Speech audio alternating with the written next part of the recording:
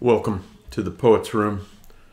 I'm your host, Anthony Hendricks, and today I want to share a poem with you titled Twilight. Twilight.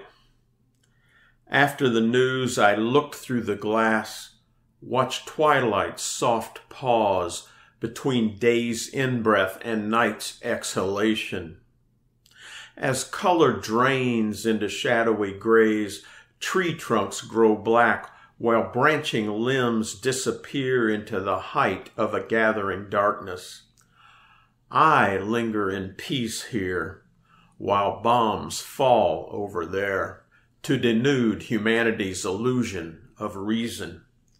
Demolished as bullets penetrate vibrant life, and genocide falls on a ravaged Bucha street, where bodies sprawl amid debris, waiting to be bagged like so many fallen leaves.